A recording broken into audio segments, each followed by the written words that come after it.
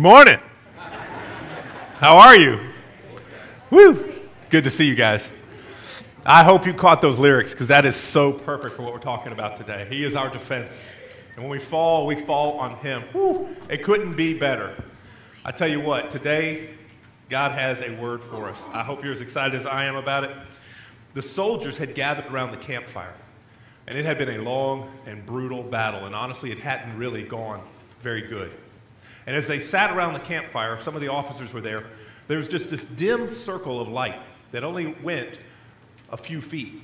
And out of the shadows of the darkness, a form emerged. At first, they didn't know who it was, but as it came closer, they recognized it. It was the colonel. And the colonel came, and as he took off his outer coat, he shook it.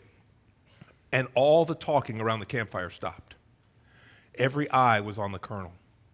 As he stared at his coat, he saw not one, but 2 bullet holes that had pierced his coat, where the shells had gone clean through. And almost as if to convince himself they were real, he put a finger through both holes, and his officer saw this. But it's what was said next that was so eerie. One officer leaned forward, and just in the dim, pale light, his eyes grew wide. He said, "Sir, I think you have another hole in your hat." And the colonel took off his hat, and he examined it, and indeed, there was yet another bullet hole clean through his hat. And as he stared there in disbelief, the silence was deafening. And all the soldiers, even though they recognized who we were, thought the same thing. And one was brave enough to voice it. He looked at him and he said, "Sir, who are you?" The colonel didn't answer because, of course, they knew who he was. But they felt compelled to ask again, "Who are you?" The question wasn't one of, "Identify yourself, please," but rather, what matter of man has God's protection like this? In this day, he had survived not one, but 2 bullet holes through his coat, yet had remained completely unharmed. One through his hat, and not one, but 2 horses had been shot out from underneath him.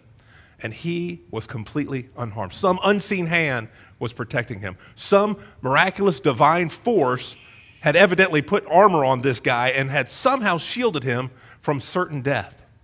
And his soldiers wanted to know about it. Now, they had told this story for decades and decades. It has gone down in the legends of American battles. That one man wouldn't be a colonel for much longer. He would soon be promoted to general, and then he would go on to become the first president of our country. And while that evokes stories of heroism and makes us go into battle, it is so true for us today. If you are a follower of Christ, then you are in a battle. If you've lived at all, you know this to be true. Search your feelings, Luke. You know this is true. There is a battle waging. If you don't feel the battle, something is up. And today, we look at this word from Paul here in Ephesians. It is so amazing. We are in this battle together. You're not alone. God hasn't left us defenseless. He's provided every tool we need to defeat the army. And the tragic reality is that, if we're being honest, many of us soldiers haven't even left the barracks, much less put our armor on or figured out how to draw our sword. And so Paul comes along and he says, guys, the enemy is doing a great job distracting you. He's doing a great job throwing lesser things in your path or even trying to divide us, to get us to think that each other and humans are who we fight against. But that's not the case. Paul is very clear about whom we are really fighting. And he puts on what I call this master class for self-defense. And it's right here in Ephesians chapter 6. So if you're ready to dive in and see what all you have at your disposal, turn with me there. Ephesians chapter 6. We're going to look at verses 10 through 17. While you pull that up, let me welcome those who are streaming with us today. If you're joining us online, welcome. It is great to have you with us too. God bless you. Ephesians 6, let's follow along together. It says, "Finally, my brethren, be strong in the Lord and in the power of his might. Put on the whole armor of God that you may be able to stand against the wiles of the devil. Wiles means the cunning and clever, almost deceptive tactics, okay? For we do not wrestle against flesh and blood, that's each other, but against principalities, against powers, against the rulers of darkness of this age, against spiritual hosts of wickedness in the heavenly places. Therefore, take up the whole armor of God that you may be able to withstand in the evil day. And having done all, to stand. Stand therefore, having girded your waist with the belt of truth, having put on the breastplate of righteousness, and having shod your feet with the preparation of the gospel of peace. And above all, don't miss this, taking the shield of faith with which you will be able to quench all the fiery darts of the wicked one. And take the helmet of salvation and the sword of the Spirit, which is the word of God. Wow, y'all, this is a battle plan. And we read this, and I think we gloss over this, or maybe we've become so familiar with this, we don't understand what all this means. But something very interesting should jump out at you right here, just in the first 2 verses alone. There is a word that Paul keeps repeating.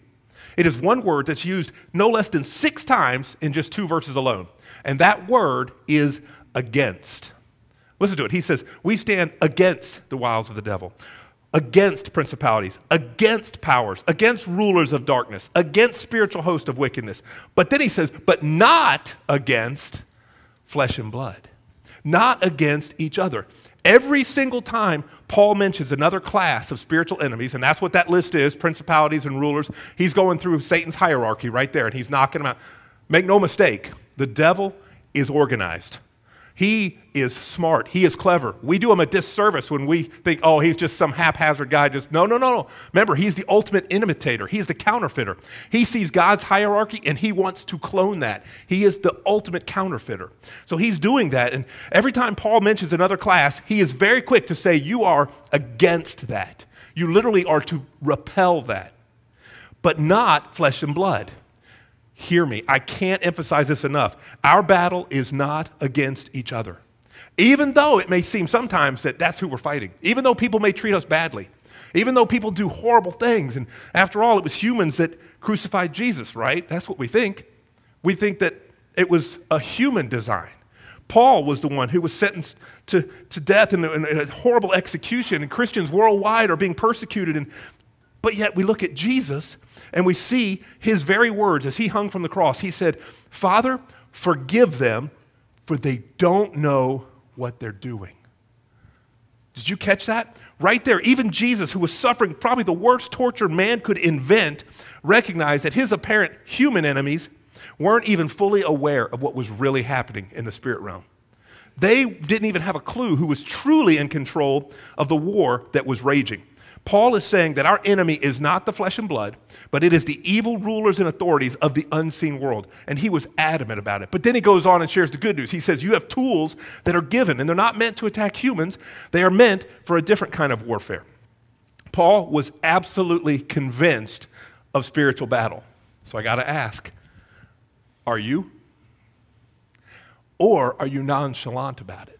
Just kind of meandering through life, Well, after today, I hope all of us will be on the same page. Paul was so convinced of this. The current of this world is waging against you. That war is raging. You should feel it. You should feel the current. We have a swimmer in our church. She is awesome. She goes by the name Mimi Holland. Now, you may know Mimi Holland. She's awesome. We have a picture of her swimming here. I believe it's an actual action shot. This is her, and I had a chance. And as soon as I started thinking about this, I went and I found her. She was here up on Monday, and I said, Mimi, we got to talk. She's like, I can't. I'm doing homeschool. I'm about to get in trouble. I'm doing it. I said, we got to talk about swimming. And she said, let's talk, right? So we talked, and I said, what is your fastest stroke? If you had to get away from it, what would you do? She didn't even bat an eye. She said, freestyle, without a doubt, hands down. It's my best stroke, too. And I'm like, oh, you are the right one to talk about.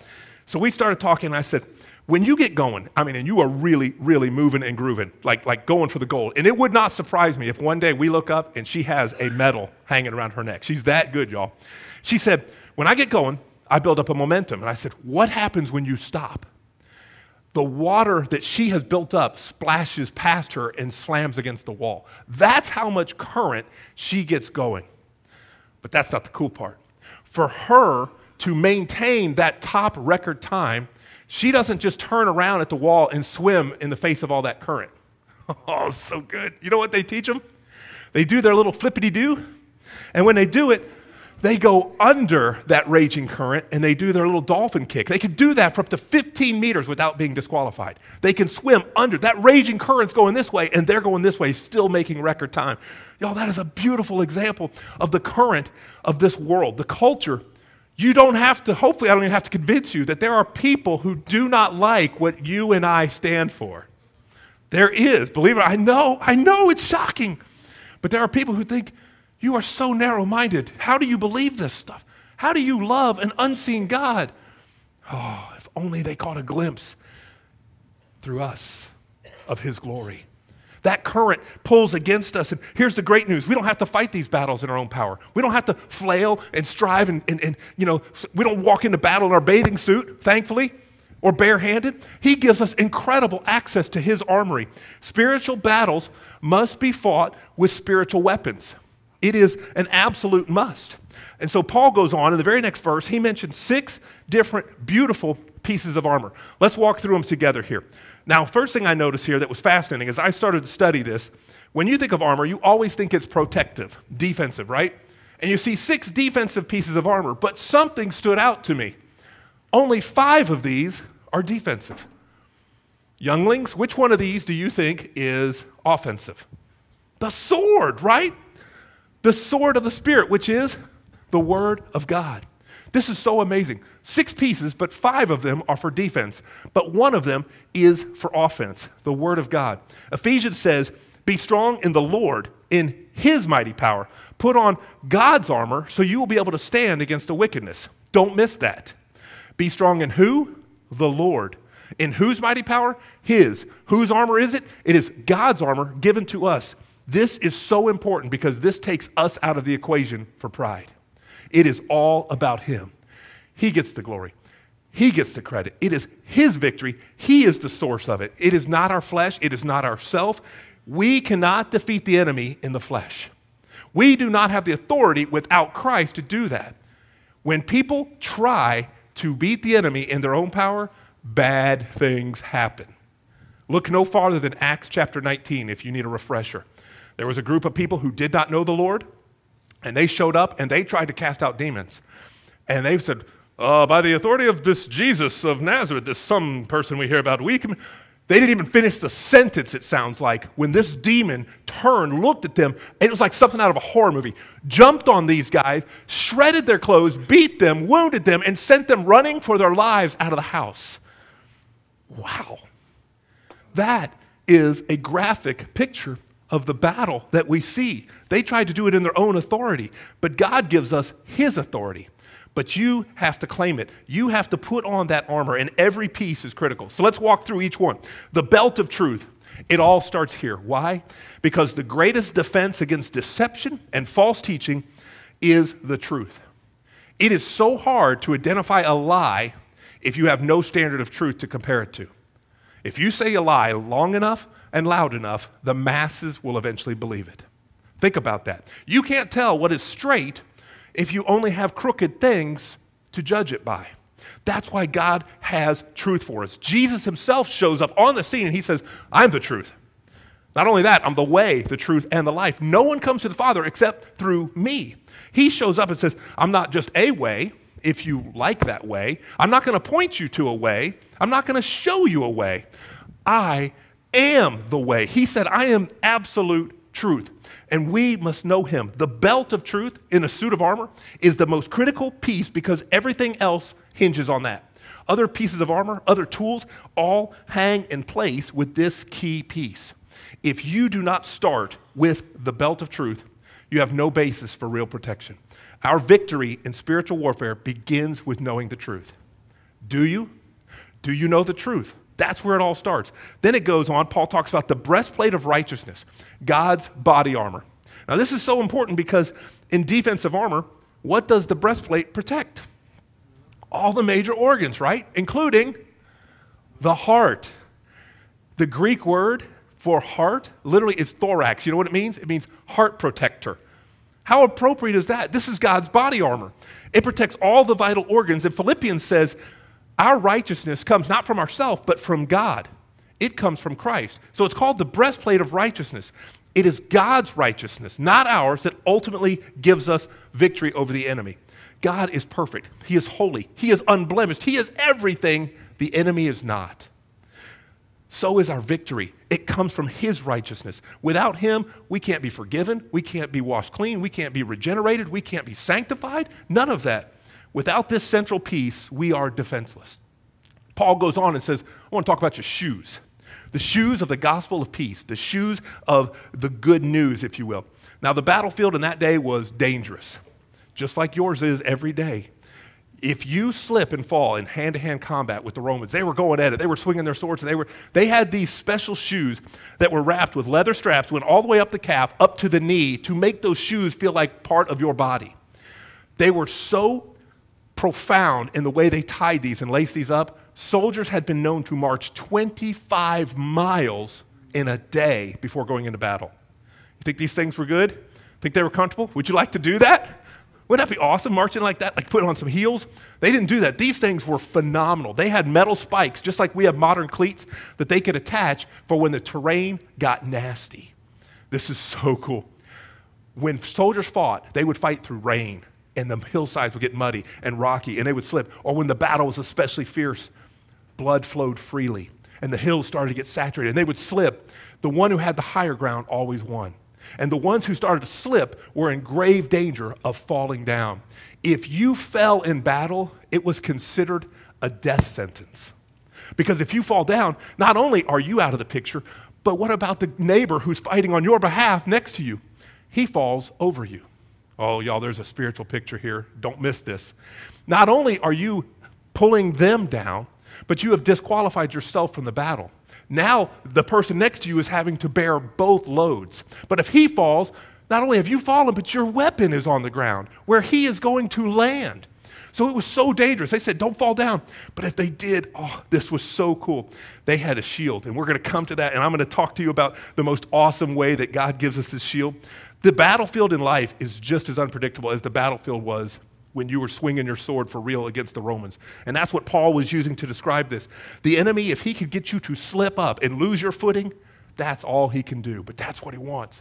He'll come and he'll sow a little seed of doubt or despair, maybe just a little bit of uncertainty, or cause your faith to waver just a little bit, distract you, pull you onto the sidelines, get you away from your Christian friends, those who pull you up. But one of our greatest aids in battle is peace, knowing that we are ultimately safe. Hear me. You may have gotten some bad news this week. You may have had something come and rock your world. It may have been a death in the family, horrible news. The gospel of peace is that part that says you are ultimately safe. You have God's peace. You are already safe. You are adopted into the family, and there's nothing that can change that. That is the good news. That is the gospel, and that's what brings peace, even in the middle of battles that we are swinging with all our might. We're hanging on. He gives us more pieces that deal with this, like the shield of faith, the very next piece. This is so cool. There were two types of shields used by Roman soldiers. Now, the first one was roughly the size of a large pizza, okay? Now, there's not a large, I was going to show you a large pizza, but I ate it, so I can't show you the large pizza. But this is, if you imagine this being circle, this was the shield that was used for display. This was the shield that was used for ceremonies, or if you got promoted, or they brought in the legionnaires and they would come with this. You never brought this into battle. You would be caught dead. If this happened, it was over. This was not an appropriate shield, okay? The pizza box. When you came into battle, Paul talked about a second shield, and that was called the thureion. This shield was massive. It was roughly the size of a door. It could be made of metal. It could be made of stretched skin, sometimes 4, 5, 6 skins deep, that had been hardened and soaked in water and hardened again and smeared with olive oil so that if fire touched it, it wouldn't immediately erupt. This is what Paul was talking about. These shields were so amazing because not only were they getting bashed with swords, but arrows were being shot. So they didn't use these little round pizza boxes that we always see. They used these huge door-like ones because soldiers had access to 3 different types of arrows. When they could go out onto the field, they could pick either the first arrow, which is the one that everybody thinks of, the common one, which is just a standard metal tip. Deadly when fired by somebody who's accurate. No problem here. We're all used to this.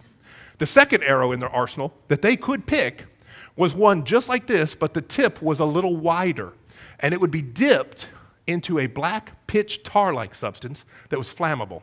And just before it was knocked in their bow to fire, their comrade would light it. And then they would shoot this, and it would become a flaming arrow.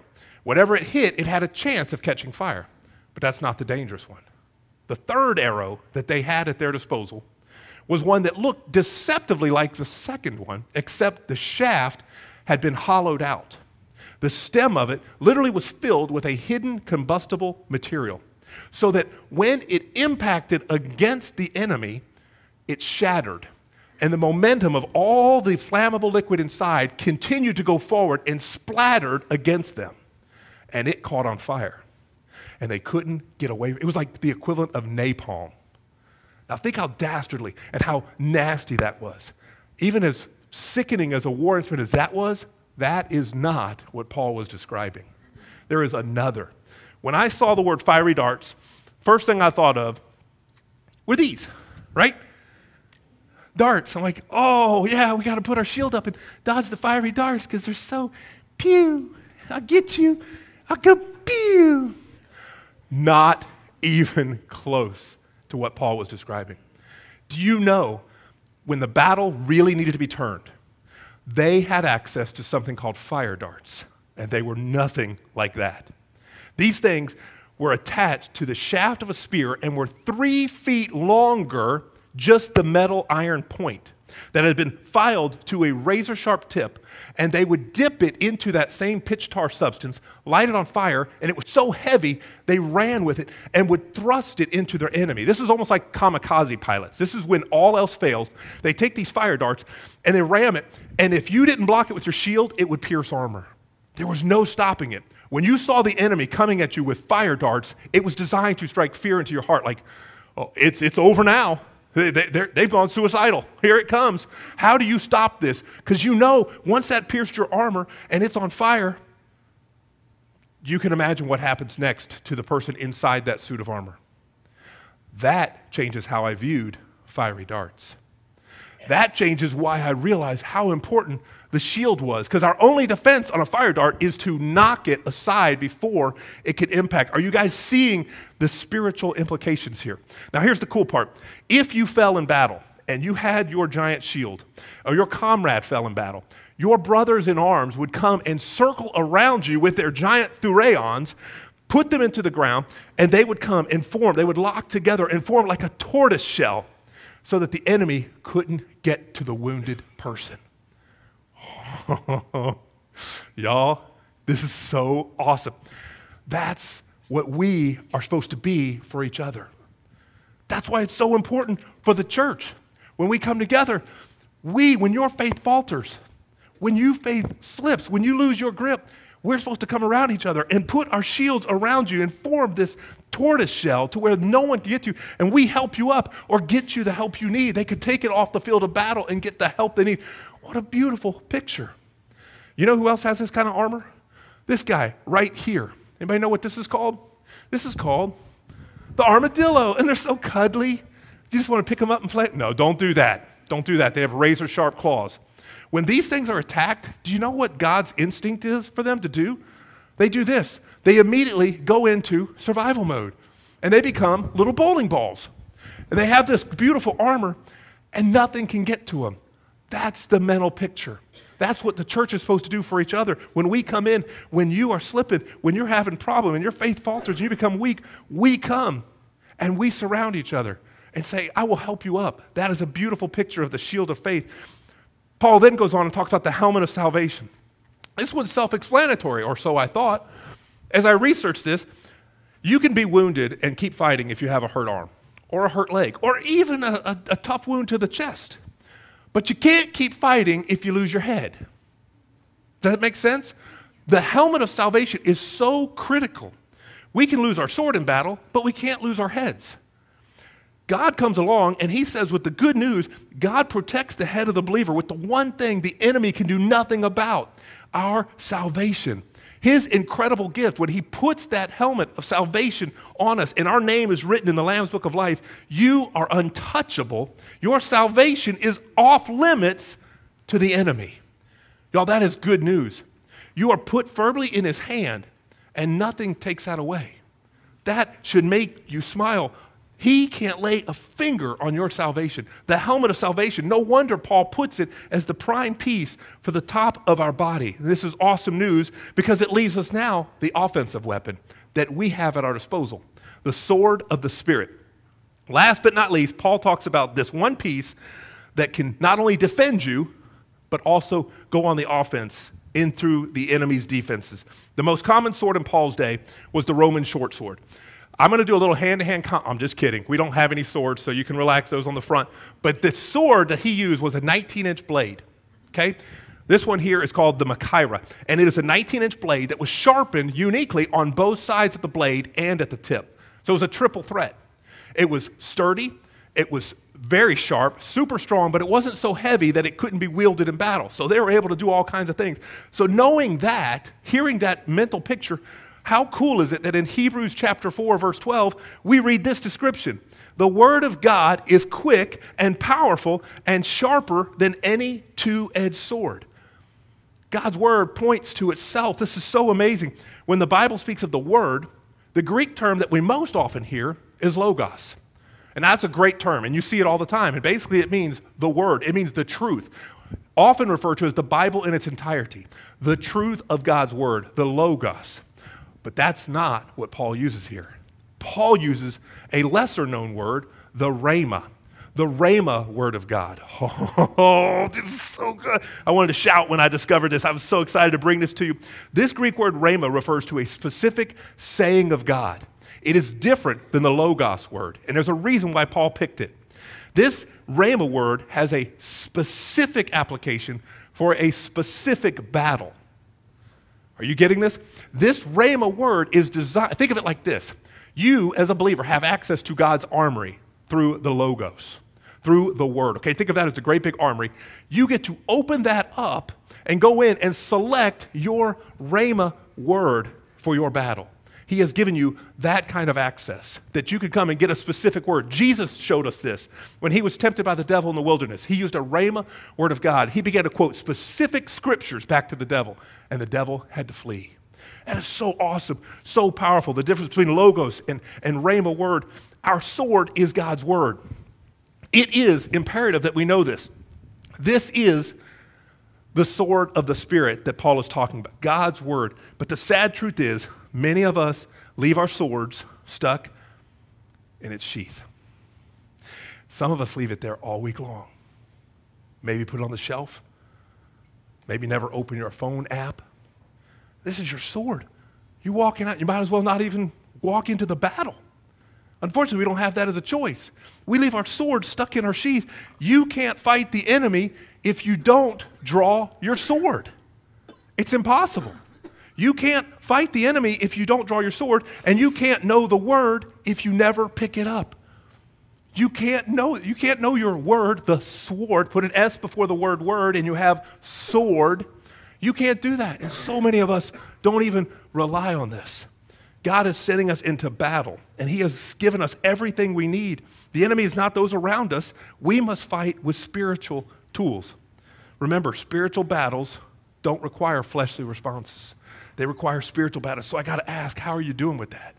God gives us access to all these tools to resist the devil, to fight the enemy. And sometimes we don't even open the armory. What does he think of that? I get this picture like, Gabriel, Michael, come around. Look, they're going off into battle naked again. What are they doing? Open the armory. Now, if you're a believer, you have access to all of these at your disposal. Are you putting each piece on every day with prayer?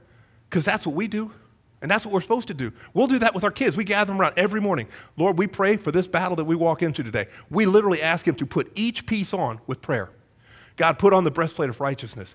Give us the shield of faith. Help us to stop the fiery darts. We know that the enemy would love to sift us as wheat. But we know you are greater, and you have given us victory. And we literally put each piece on with prayer. That is our right as children of God. Do you do that? Seize that. Take advantage of that. Now, if you're not a believer, and this all seems kind of foreign to you, I have great news for you. you came to the right place. You can learn this. You can know the one who owns the armory. Let me show you what I mean. Does anyone recognize this famous French general right here? Anybody recognize him? Napoleon, yes, absolutely. Y'all, this is so cool. There is a report that Napoleon, in his attempt to conquer all the known kingdoms of the world, gathered all of his chief generals around, his chief lieutenants, all of his master sergeants, and he gathered around this great big table, and he unfurled the largest map of the world that was known at that time. And he spread it out, and he gathered them around, and they were scheming, and they were moving pieces around, and then finally Napoleon said, enough. And he pointed, and he made this bizarre statement. He said, sirs, if it were not for this one red spot, I could conquer the world. And the one red spot he was pointing to was right there, the British Isles, the empire of the Brits. And he pointed to it and he said, if it weren't for them, I could rule the world. He went on to meet the British at Waterloo in Belgium with a few other nations and finally meet his defeat. He was so prophetic. When Satan strategizes with his demon lieutenants and his generals, and he's talking about trying to conquer the world, there is no doubt he says the exact same thing about the red spot of Calvary. Think about this. You could just imagine where Christ's blood was spilt. I can hear the exasperation and the defeat and the annoyance in his voice as he says, if it were not for that one red spot, I would rule the world. But there is that red spot of Calvary, and it changed everything. Calvary showed up. It's Calvary's hill that made the difference in the spiritual battle. Calvary's what won. I didn't win it. You didn't win it. We don't fight it. Thank you, Lord, that we don't fight this in our own power. He won it. We can enter the spiritual battle today armed with the victory and with truth because of Calvary, because of that red-covered hillside. That is what makes all the difference. But if you have never made that conscious, intentional decision to surrender your life, you do not know the general who gives the armor. But you can today. Fear not, okay? We've all been there. If you can't look back at a time where you say, I have surrendered to that, to Calvary's Hill, you can do that today. You can meet him today, right here, right now. All right, let's pray together. Bow with me as we do this. Lord God, I thank you that you have given us victory. And it wasn't through anything we did. It is all you, so you alone receive the glory. God, we are done with fighting our own battles and losing and continually finding defeat. Lord, we surrender to you now. We acknowledge you as King. We take ourselves off of the throne of our heart. And Jesus, we invite you to be the Savior that you are. Whether we recognize it or not doesn't change anything. You are supreme. Lord, it's not a simple prayer. It's not some easy believism thing. We know that you require sacrifice of our surrender and repentance of sin. So God, we acknowledge here in this moment that we have sinned. We have done things that have displeased you. And Lord, not only are we sorry, not only do we apologize, help us to walk now 180 degrees away from that in an attitude of true repentance, more than remorse, more than regret. God, we want you to be Lord, to show us the victory, to help us to walk in newness of life. You've promised to make us a new creature. And God, we believe your word. We stand on it. We claim your promises, and we know they're true. Holy Spirit, sweep away the sin of our heart. Take up residence. Write our name in the Lamb's Book of Life. We confess you as Lord, as Savior. And we rebuke the enemy. In Jesus' name, amen. Amen. If you prayed that prayer and you meant something along those lines, would you let me know today? You need to tell somebody. We can rejoice with you. Maybe you want to just come and make this an altar of prayer. We do this at the end of each service. We just open. No one will bother you. You're welcome to come and kneel, put your armor on. Pray for somebody who you know is in the battle that's waging. Ask God to put the armor on them. You have access to this armory, but you need to open it up. You need to pursue that. We can do that. Okay, let's stand together. The altar will be open. We can sing, we can worship, pray, whatever God's asked you to do, just be obedient to him. This is your time. Dress us up